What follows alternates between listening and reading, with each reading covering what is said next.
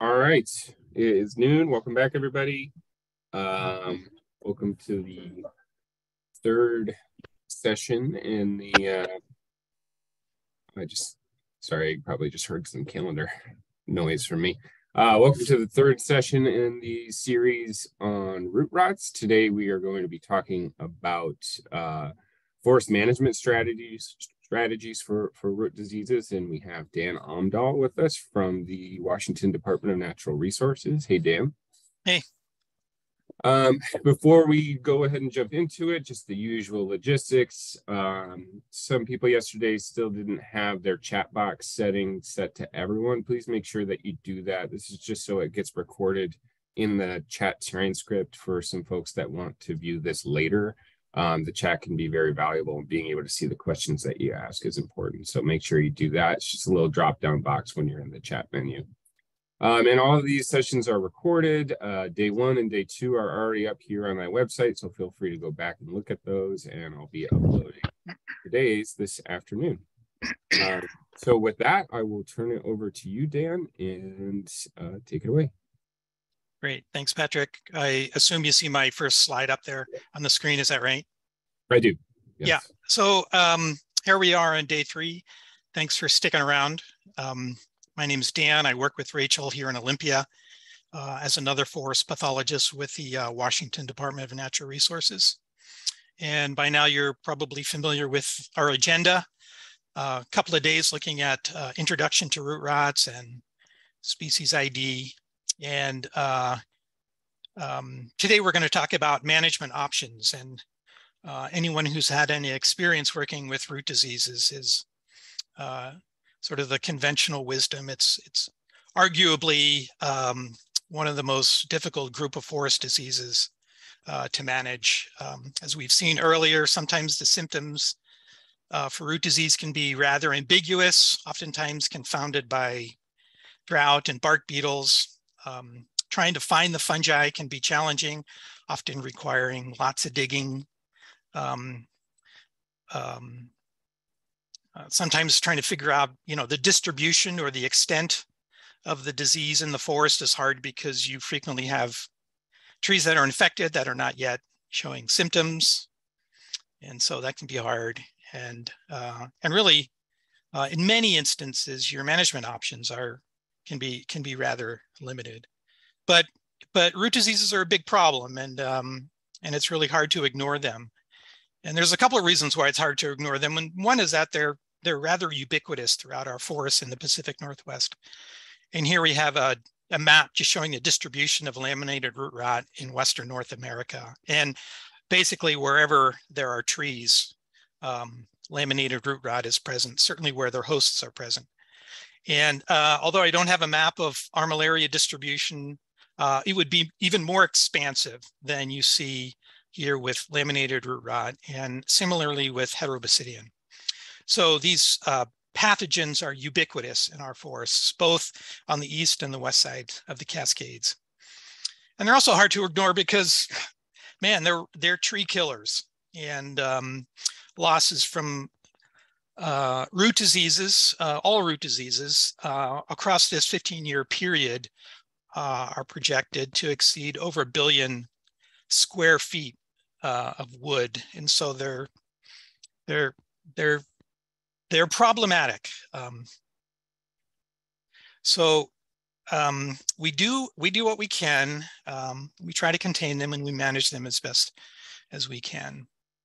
And so the couple of steps that I usually go through in helping me figuring out what to do, and a couple of options that I'll provide for you guys. And by now, the first step is to figure out, who's doing the killing, like who's responsible for the mortality.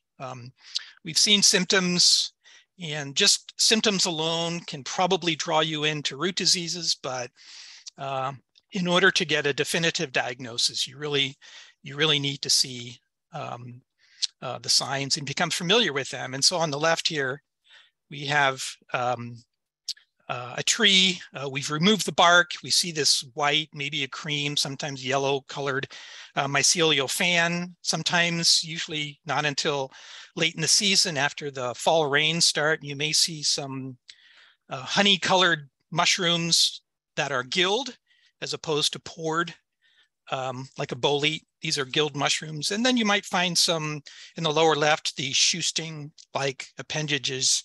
And you would recognize this by now as armillaria root disease. In that center column, imagine putting your hand into a well-decayed stump and you pull out this clump of delaminated wood. You look really close at it and you observe that on either side of the sheets, these delaminations, you'll see tiny little pits on both sides of the laminae. If you look really closely with a hand lens, you might recognize the cetal hyphae.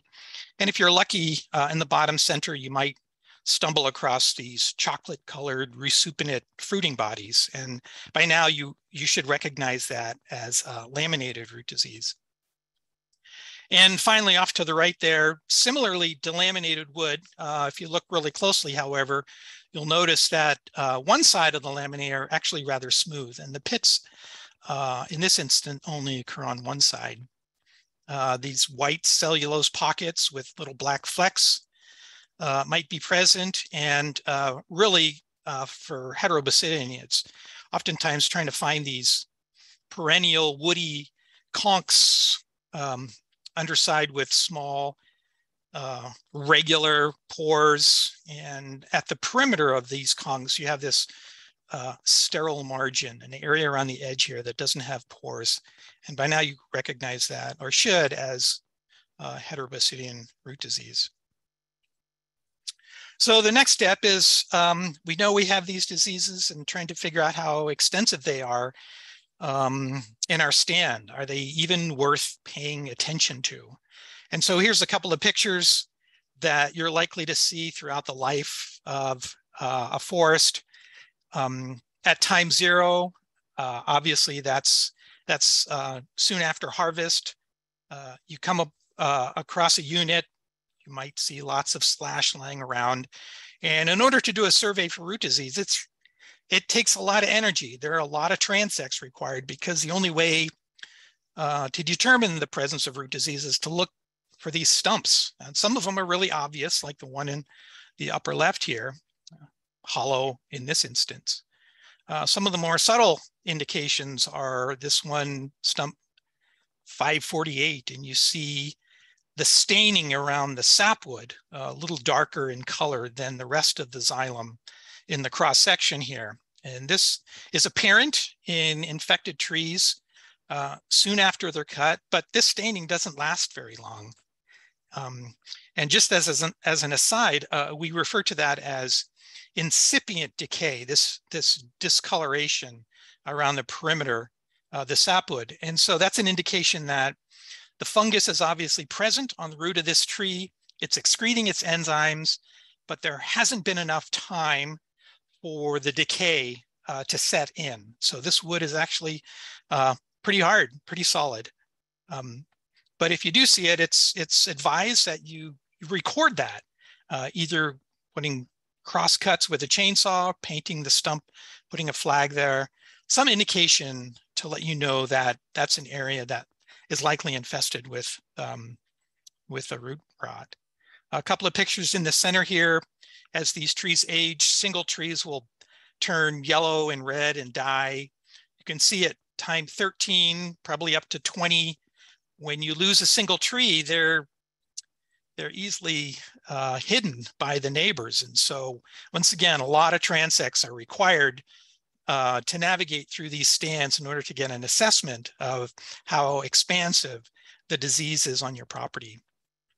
This picture in the lower right at time 30 is an indication of the disease symptoms that you're likely to see late in the age of a stand. And you can see, you can just drive along the roads or walk along the trails and see oftentimes far into the woods and get a good sense of the extent of the root disease. But regardless of when in the life of the stand that you do your surveys, it's important to realize that any survey in general tends to underestimate the total amount of root disease on your property. And that's indicated by this graph in the upper right. And this is some data that was provided to me by some of my industry colleagues.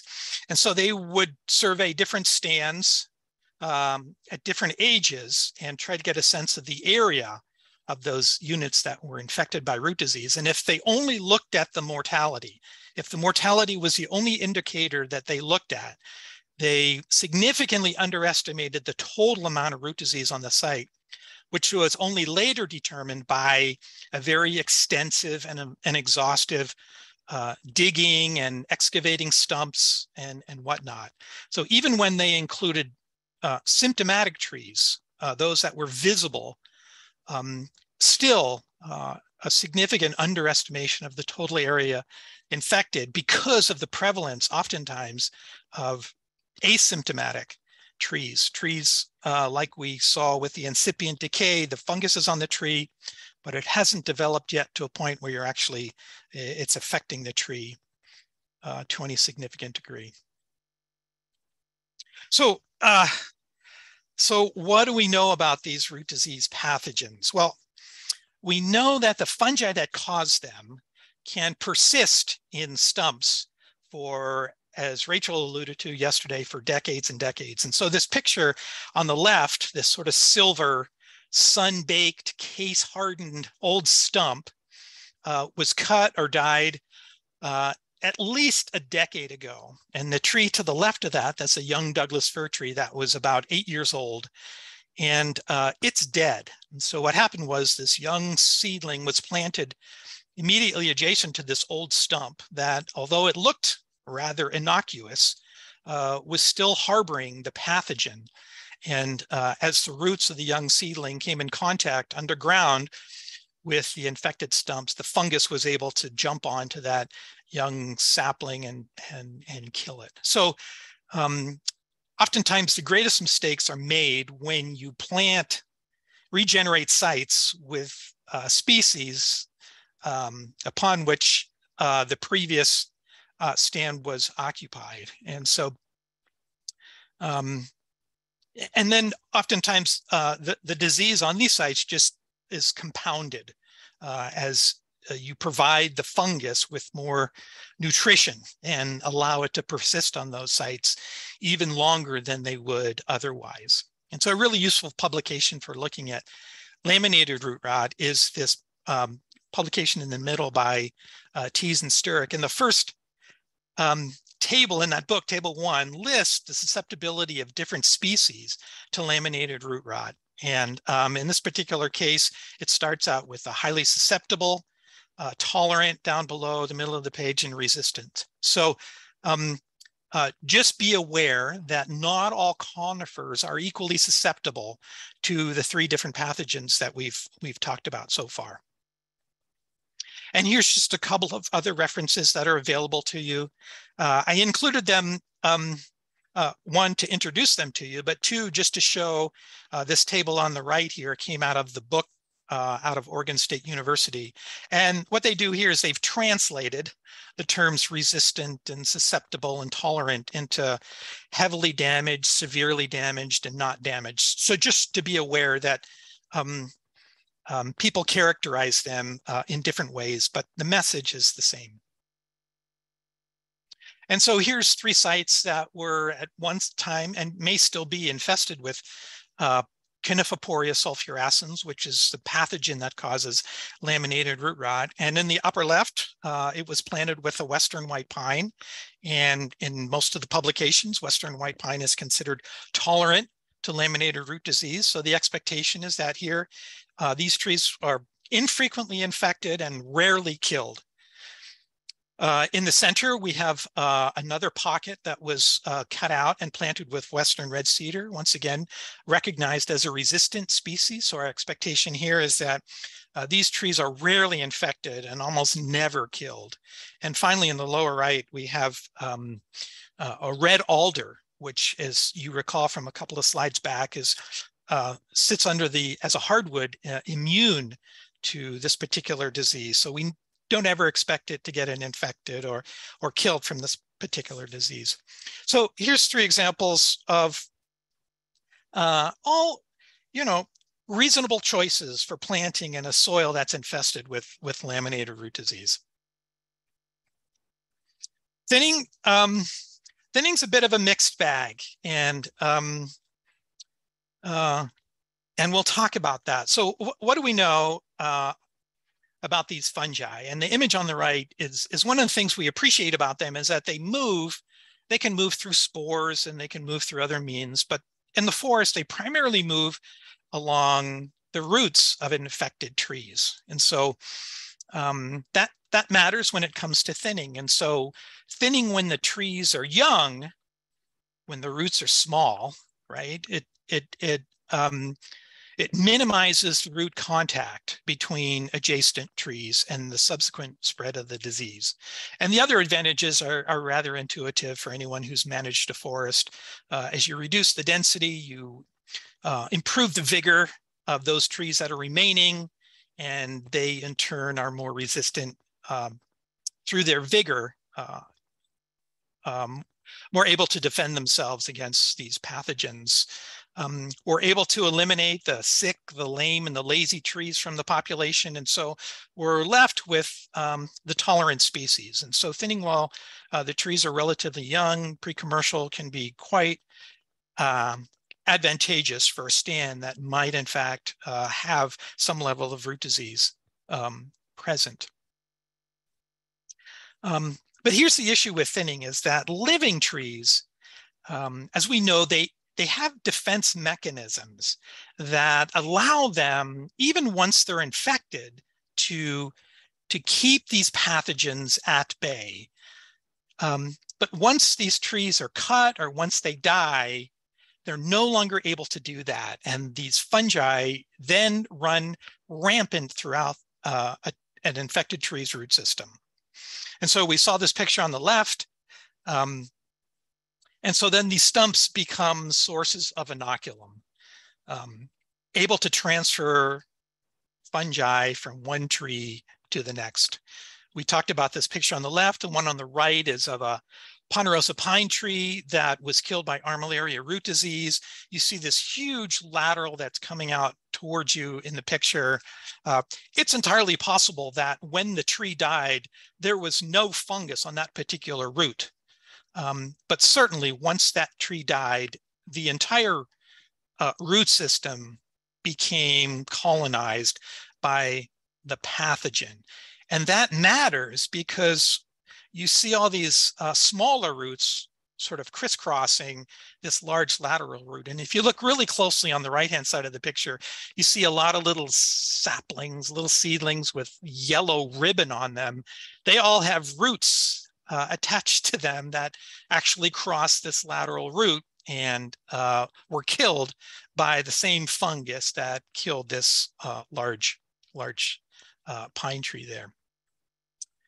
So stumps can also be sources of inoculum when the spores from Heterobasidion are able to germinate on these freshly cut stumps. And we've seen this life cycle earlier, how the spores come out of these conchs, they land on these suitable substrates, the spores germinate, move into the stumps, and then get established in the root system. So here's one of the ways that you can mitigate the effect of this Heterobasidion is by applying a boron-based compound to these freshly cut stumps. And here's a project that I did. It was probably about 25 years ago now. We commercially thinned a western hemlock, kind of mixed conifer, did have some fir in there, some true fir in there, out along the Hoh River. And soon after we cut the trees, I came along afterwards, and you can see the bottle off to the right here, my little boron. I think I used a Sporax or Timbor, one of those two products that contain boron, and you sprinkle it like a salt shaker on these cut stumps, and you can see them sort of scattered about. And the idea is that, you know, I didn't appreciate how much Heterobasidion was in that stand. And the idea was that we didn't want any more. And so, so we did that. But while there are many areas that this kind of treatment can actually be beneficial, and I'm thinking of like a Ponderosa pine stand in Eastern Washington, where heterobasidian hasn't quite taken hold in that forest, as an example of a stand that might benefit from this kind of treatment. This stand here out on the Hoe was not one of those stands for a couple of reasons. And I think you can see down here by my shaker, there's a lot of scarring. So and then there's this tree in the center here. There's a lot of scarring going on. So there's a lot of vertical surfaces that I couldn't get the spore axe to adhere to. So that was a problem.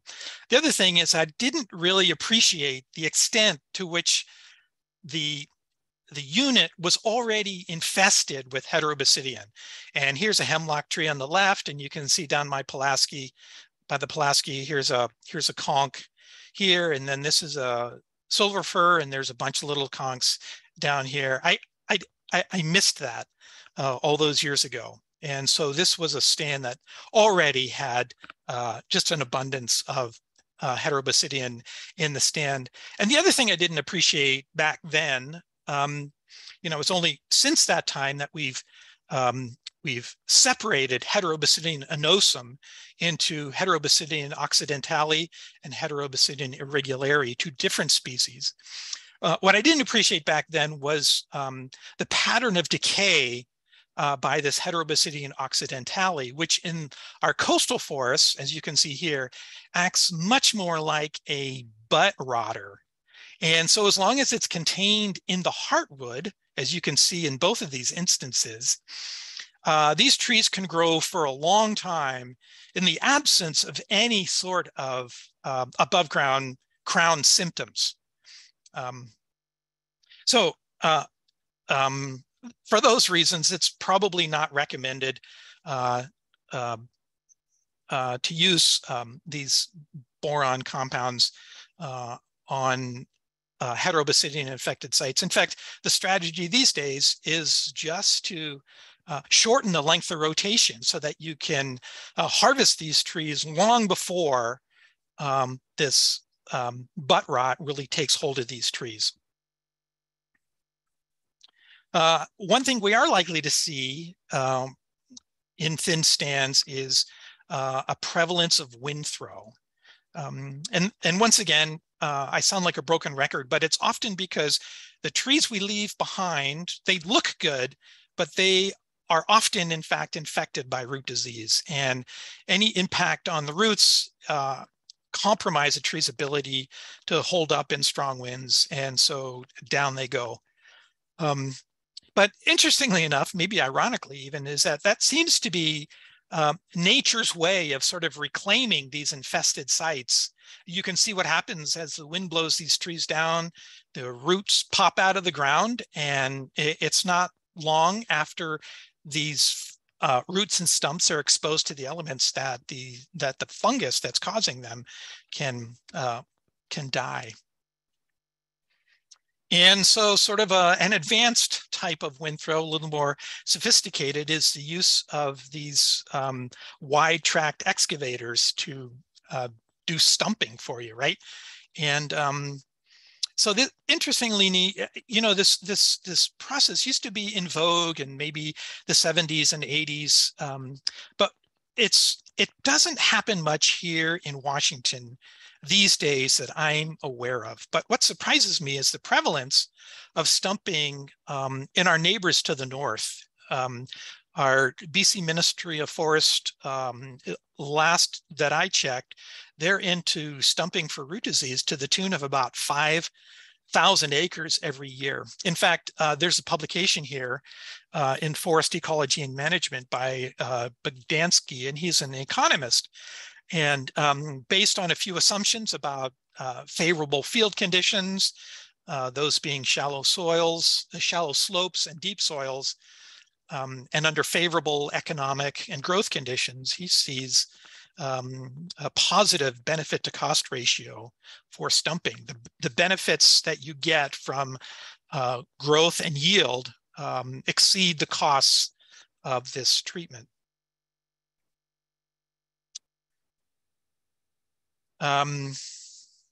Just checking the time here. Okay, so many of you have seen this slide yesterday. Rachel showed it up.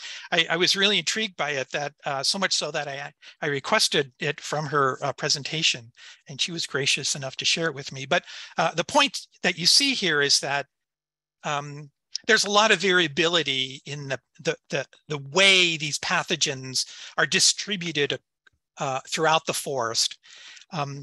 But in those unique situations, or maybe not so unique situations, where root disease does occur in very distinct and discrete pockets, the options here, especially in the case of laminated root disease, might be to actually delineate that pocket, cut all those trees, and then cut a buffer around those trees.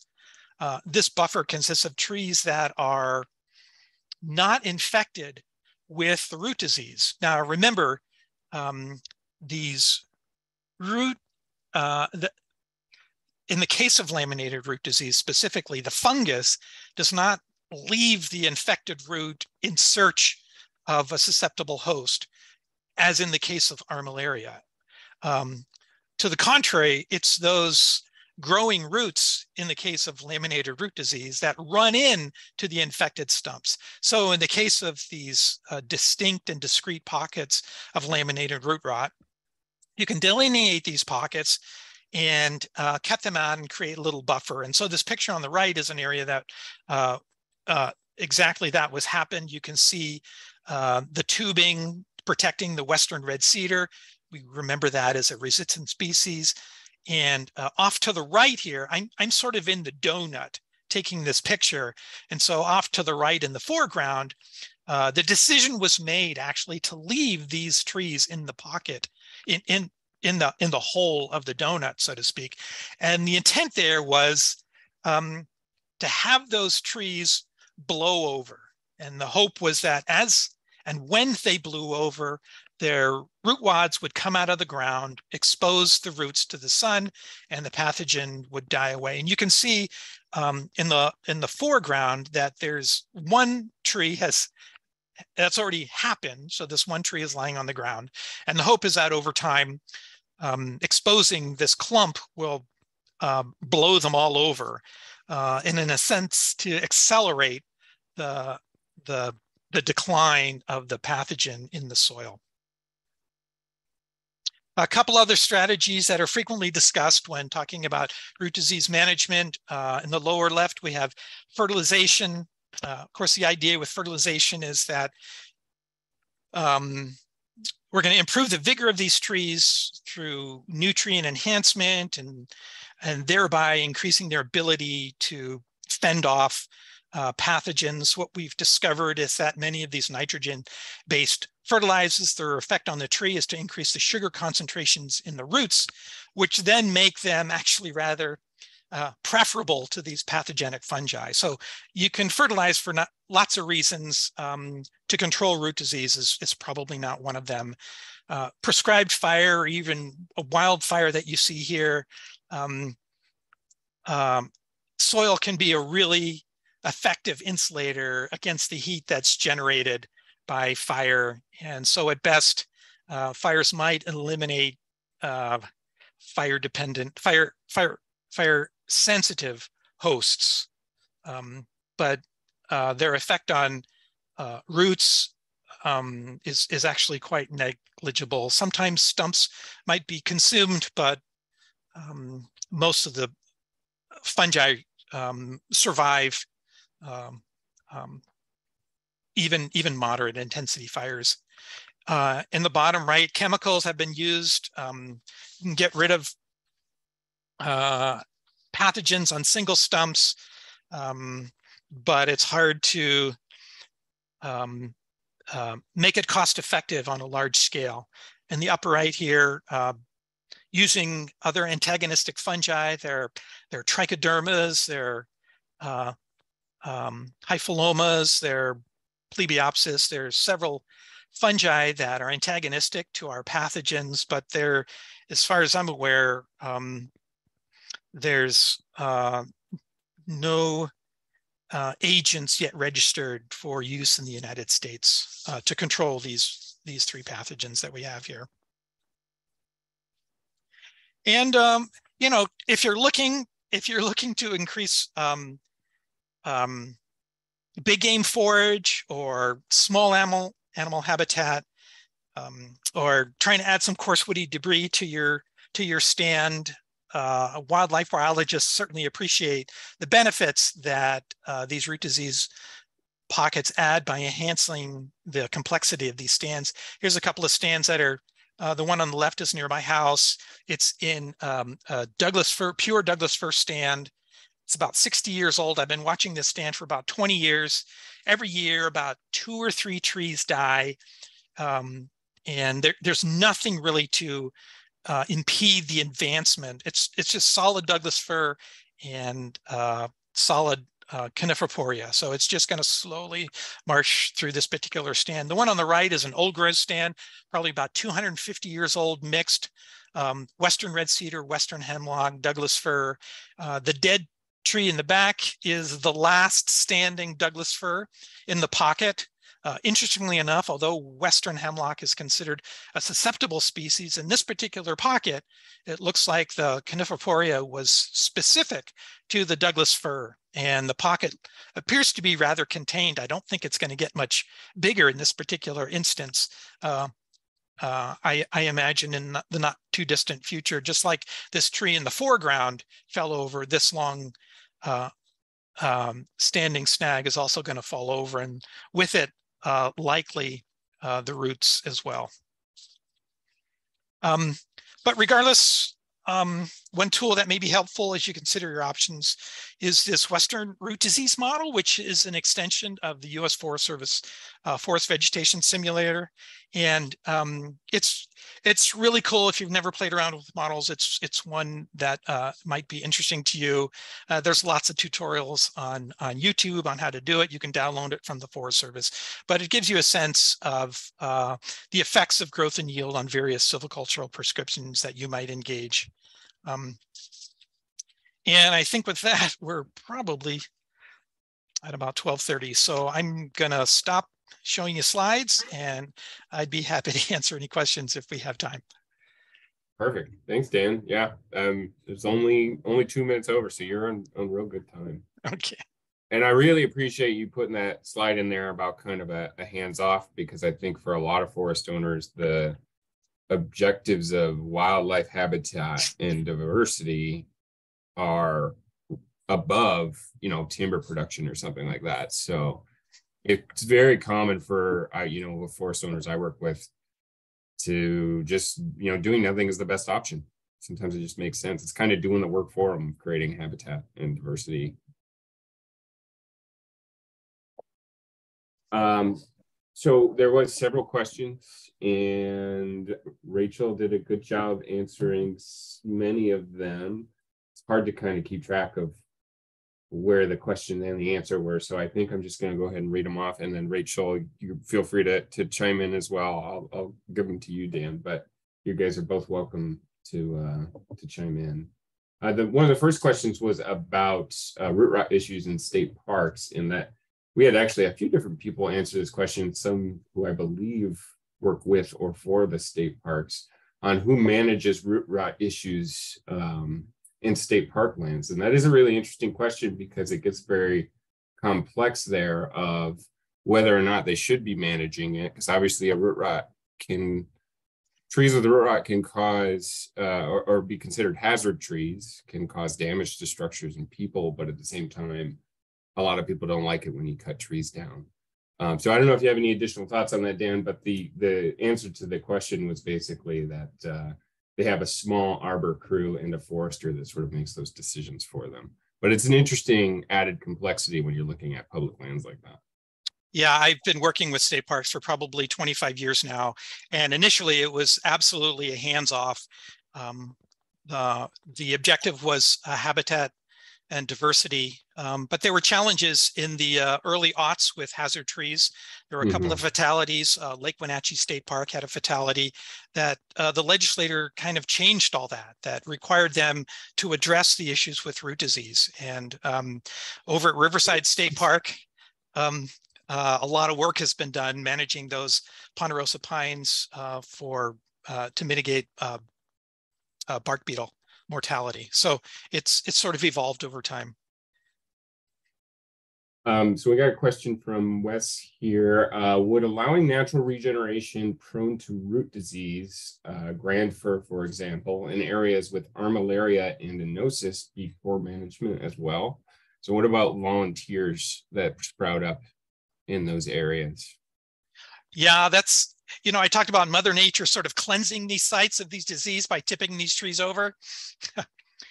These volunteers can sort of set the disease back a bit in the sense that it's feeding the fungus crumbs, if you will, because it's likely that initially this regeneration passes as, oh, these are survivors, but it's likely just because of opportunity. The small trees and their small root systems have yet to come in contact with infected root material, but as soon as they do, they're readily infested and quickly die. Mm. I had a follow-up question that I hope I'm understanding correctly. Would thinning in stands about 15 inches in diameter with moderate root disease and leaving trees susceptible to root disease be acceptable management in stands managed for timber production? I'm going to be bold and say probably not if your objective is timber management. A lot of it depends on the extent of disease in your unit. I think the threshold is probably about 20%. If as many as 20% of your acres are infected with root disease, it's probably not recommended that you thin in these stands because, like I said, you might estimate that 20% of those that unit is infested because of mortality and symptoms, but there's a good chance that, in fact, a greater percentage of that area is infected, but you're just unable to account for that. Yeah, that makes sense.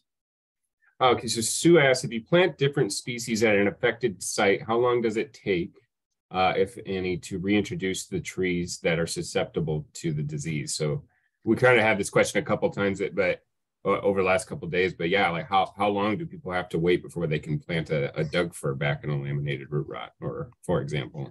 Yeah, it depends, right? It depends on the size of the stump. So I can remember earlier in my career, we were doing a lot of alder planting on laminated root rot sites. And I can remember going back to a stand that was 30 years old, and it was maybe a little young for an alder harvest, but it was being considered for an alder harvest. And I went in there and I did an assessment, and after 30 years, those stumps were probably in the range of 18 to 20 inches, maybe 22 inches in diameter. And there was still viable coniferporia in those larger stumps. And so the recommendation was, let's go another round of alder. Another 35-year rotation is likely required in that particular instance. So it depends on the size of the stumps. Yeah, and that's basically what Rachel looks like what Rachel said as well. And we got another question here. This is one I get all the time, and Rachel had a good answer to it. I have a large pine in front of my house, and during the past few years, it has a lot of sap coming out along the side of the tree. Is that a disease? I think maybe his has a fungus. And Rachel suggested having someone come and look at the tree, especially if it's near your house. I don't know if you have anything to add, Dan, but it's very difficult to say. Trees produce sap for a lot of different reasons, not necessarily a fungus. I agree. Yeah. And since it is close to a house and considered a potential hazard tree, it's really important that you get a certified arborist, I will say, from the International Society of Arboriculture. Really struggling with my words today. Laurel asks, if I understand correctly, thinning/killing a tree in a laminated root rot infection zone becomes a super spreader of a root rot, while leaving the tree alone might lessen its potency as a spreader. I'm not sure I understand the question exactly, but here's another way to think about harvesting and root disease centers, that any stump that you leave on site really promotes the disease. Okay. Now, a tree, on the other hand, has the ability to topple over. A stump has lost that ability. So like I showed you with the patch cut, those trees that were in the center and the whole of that donut were left standing. So the options there were, well, listen, we can cut those trees down and haul them off to the lumber mill. But in so doing, we leave the fungus that still resides in the stumps. The other option is to leave those trees standing, and the likelihood that they will then blow over is great. And so the benefit of, in a sense, cleansing that hole of stumps that are infested with root disease exceeded the cost of not capturing the value at the mill. Great, thanks. So we got another question from Jean here. Do you know what causes an individual tree to be resistant? Does it make some sort of chemical defense? And then she has a follow-up question after that. But I think that's an interesting question. How do individual trees defend themselves from root rot? I don't know. It's really complicated, but I would flip that question on its head. And this is what I would say. My experience in many forests, that every tree is infected. Every tree has something nibbling on its roots. Kind of like everyone who's watching and tuning into this meeting today. We're here able to do that, not because we don't have any pathogens in our system, but because we have the ability through our immune system to keep those pathogens at bay. And so oftentimes what you see in the forest is trees that are in fact infected. In fact, I've harvested trees that it was estimated that they had infections for over 30 and 40 years. They had been, we referred to it as a tree dealing with a wolf chained to its leg, that most trees in the forest, many trees in the forest are dealing with a wolf chained to its leg in the tune of a fungus nibbling on its roots. But it's when that tree, through competition, through stress, from drought, all of a sudden loses its ability to defend itself, when that imbalance takes place, that the pathogen that had been there oftentimes for decades is now able to overcome the defenses of that tree and kill it. Now, right next to it might be other trees that are equally infected, but have space. And now, as this one tree died, the resources that were being taken up by the dying tree are now liberated for the neighbors, and provide a sense of extension of life for those trees that remain, still dealing with infections on their roots. Perfect. And she followed up with a question that Rachel answered, and I'm sure you'll agree with her answer, which is, would forests benefit from more diverse mix of plants? And Rachel said, yeah, a diversity of plants and resistance to those root rots is going to slow those diseases down. Yeah, that's the ideal situation, right? I think of areas though on the edges of forest. I think of ponderosa pine in the scrublands, where it's only ponderosa pine. Right. I alluded to sometimes options for managing root diseases can be limited, and in many places in eastern Washington, if you don't have ponderosa pine, there are few other species that are conifer species that are capable of growing in such arid conditions, and so. Diversity has its limits. Yeah, that's a good point. Something to be grateful for here in Western Washington. So Valerie asked, could you inoculate stumps with oyster mushrooms? The idea being getting a desirable fungi in the stump before other, feral fungi get in. I'd be happy to take a stab at this one too. Could you? Yes, you could. Yeah, you could do that. Whether or not it would ever displace your pathogen is a completely other question.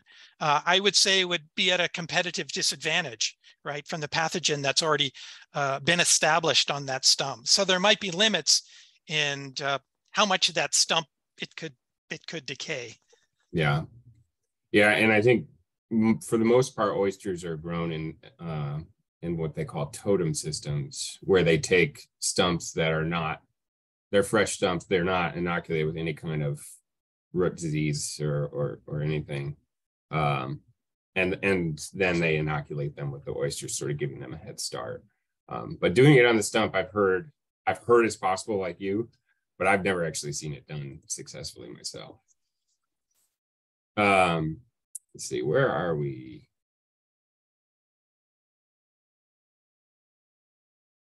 Okay, so Wes has another sort of situational question. When 80% of leaf trees are prone to root disease, would that be a wise thinning project? And you've touched on this a bit so far, but it's maybe a little more of a specific scenario. There's a good chance that they will blow down.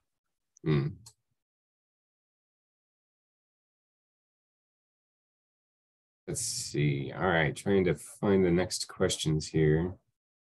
But remember, it may not be problematic, because what you can expect from those areas that the tree blew down is that those stumps are going to come out of the ground, and certainly in that area, to a degree, cleanse that patch from the pathogen. So we got another question from Wes here. He said, I think you already said it, but the stumps of the areas with root disease are sources of root disease in the next generation. Does the regeneration of the same species of the previous stand increase the root disease mortality in the next generation and each succeeding regeneration? So I think you have touched on this, yeah. Yes. Gene says, would planting birch within a recently planted Doug fir stand help reduce armillaria root disease? If you could get it to grow, likely. There is, one of the misnomers with armillaria is that there are, 10 or 12 different species of armillaria. The one that I think Rachel alluded to yesterday is Solidipes or Astoi.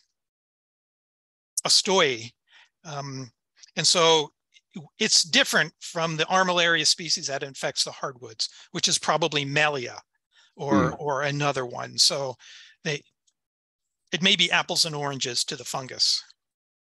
Yeah, I was just going to ask you that as a follow-up, because I know armillaria is thought of as just the huge host range, but ultimately, if you have something, I have from the property that I manage for WSU, I have armillaria that's affecting maples and alders, but it's not affecting any of the Doug firs or any of the conifers in the near area, which is interesting. So it must be one of those subspecies. And to add a little more confusion to it is even within the species, Solidipes or Astoi, that there's a lot of clonal variability within the species.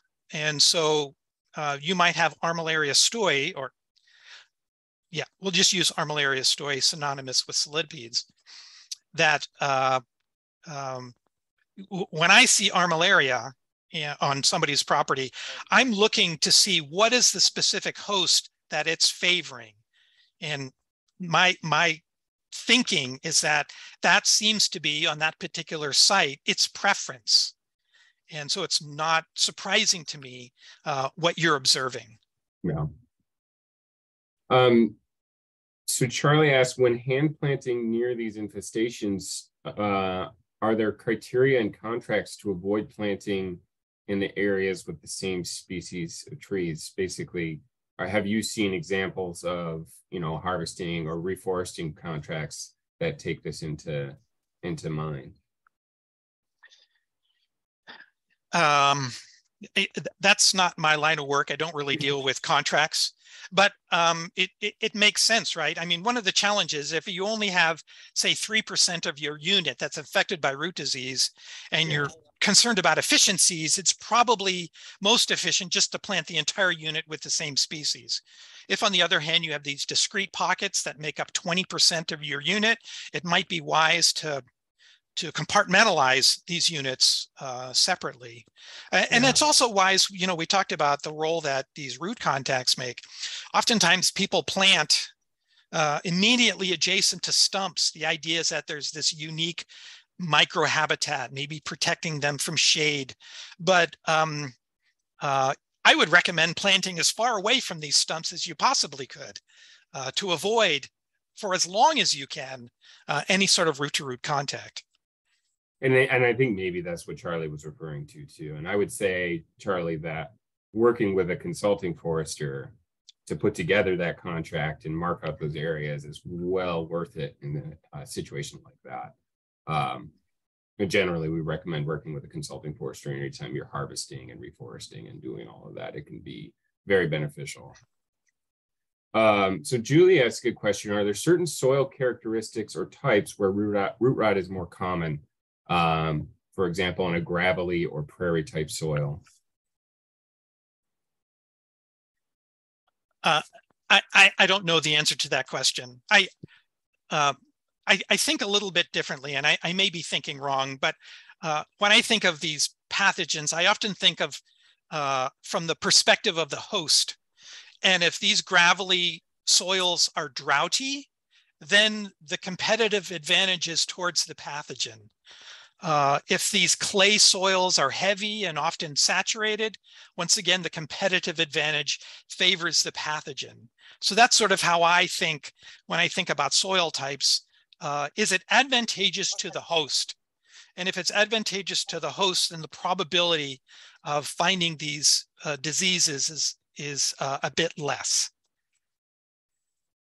That makes sense. We have a request from Stephen for you to send the link for the survey and treatment options for laminated root rot. I must have missed that link, but if there's one in your PowerPoint that you're aware of, maybe we can send it out in the email tomorrow. I did attach one URL. If I don't know if that's the one that they were referring to or not, so let us know if it's not the right one. Okay, yeah, Stephen, let us know if we address that. So another question here. What time is it? It's 12:50, so we can keep going right up to 1 and see what we can cover. What are the legal and ethical considerations of ignoring a widespread laminated root rot problem, which could potentially increase, wildfire risk or bark beetle infestation in adjacent areas, basically?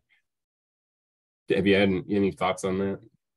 Well, I think Rachel alluded to this earlier. These pathogens are common inhabitants of our forest. They play very significant roles. They increase the complexity of forests. They provide habitat. It's only when we impose our values of fiber and recreation that they become problematic. So, the legal issue would be certainly with hazard trees. And we've come head to head with that at state parks. We've been sued a couple of times. The last one I gave a deposition for was at Kopachuk State Park, where here's a park that was infested with laminated root rot. In the campground, I offered them the option of either closing the campground or cutting the trees. The recommendation was to cut the trees down. 4 years after we cut the trees down, the properties beneath the park slid into the Puget Sound, and State Park was sued because it was believed that the effect of our harvest impacted the instability of the slopes. And so that was really problematic. Our intent was simply to protect the public and keep them safe. And so that became a legal issue rather quickly. Yeah, that could be a tough one. But otherwise, outside, I like what you said there, outside of the objectives of recreation and timber, these are native pests and diseases that are part of the natural ecology of forests. So you don't necessarily need to get after your neighbor for not treating a root rot pocket. So this is an interesting one. Is development of genetic enhanced resistance in a given species being studied? Are you familiar with any research looking into like resistance in Doug fir to laminated root rot? Yeah, in fact, the co-author of that laminated root rot publication, Rona Sturrock, has spent most of her career looking for families of Douglas fir that demonstrate levels of resistance to laminated root rot.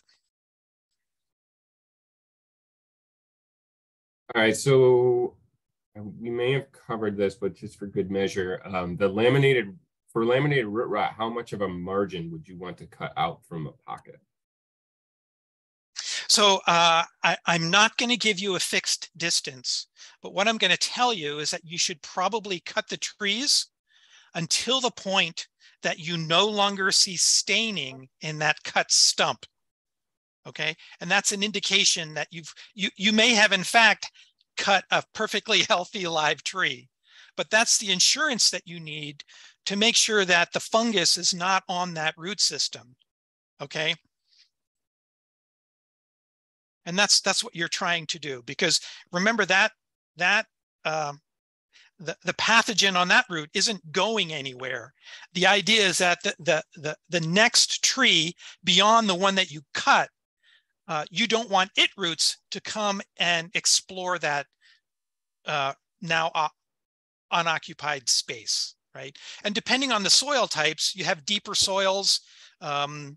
The root systems tend not to be so flared on deeper soils. So it's also a function of your soil type. Shallow soils, shallow-soiled, short distances to bedrock, your root systems tend to be much wider and much more broadly distributed than in deeper soils. Yeah, and he had a follow-up question too of what if excavating stumps, but I don't think that your advice really changes in that regard. So a question from Quest College Community Programs. Are different root rot species known to be important forage for wildlife, such as insects, tree squirrels, or other species that would excavate, dig, and search out for these fungi as food? So is anything feeding on the fungus itself, or is it just sort of indirect benefits to wildlife? I'm unaware of any certainly any mammals that feed on even the fruiting structures or conchs. Yeah. I'm unaware of any. There might be some microfauna that feed on them, but I'm unaware of any. Yeah, and that's what looks like what Rachel said as well. And I know we had Ken Bevis on earlier, and maybe he's typing up a response to this, our wildlife biologist from the DNR, but I'm sure he would say that, reiterate what Rachel said, that the dead trees themselves provide a lot of habitat. So maybe not directly providing food, but providing a lot of really key habitat. Yeah, certainly the woody conchs of Heterobasidion, I don't imagine too much eats them. Possibly these fleshy mushrooms of Armillaria, they might be edible. But besides those two, I don't think Pholinus or Coniferporia would be one that would taste very good. Yeah. All right. Well, that is the bottom of the chat. And I think we're okay, we got one more here and 2 minutes left. Do you mind hanging on for another quick question, Dan? Sure. All right. It says this has been touched on, but it sounds like the best way to resolve root rots is to starve the fungus, i.e. planting non-susceptible trees. But if she says dumping, but I think she's referring to stumping, seems to be working in Canada. Are there any plans to evaluate its actual benefit here?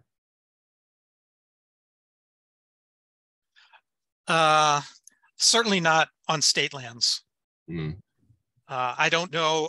So it's generally limited to those most productive sites, highly valued species. So Douglas fir and highly productive sites, that seems to be the case where the BC Ministry of Forestry are using stumping to control both Pholinus and Armillaria, Pholinus coniferporia and Armillaria. So there are certain conditions, but I'm unaware of any industry folks here in the lower 48 that are using stumping to any significant degree. Maybe somebody else might have some information on that. Okay. Well, thanks, Dan. I appreciate it. And we will call it there. It's almost 1 o'clock. Appreciate everybody for coming. I really appreciate you, Dan, for presenting on this. I will be getting this recording up later this afternoon, and we have one more session tomorrow on lesser known root diseases with Rachel back to speak. And Dan, I don't know if you'll be joining along for that one too. But either way, we'll look forward to seeing you tomorrow.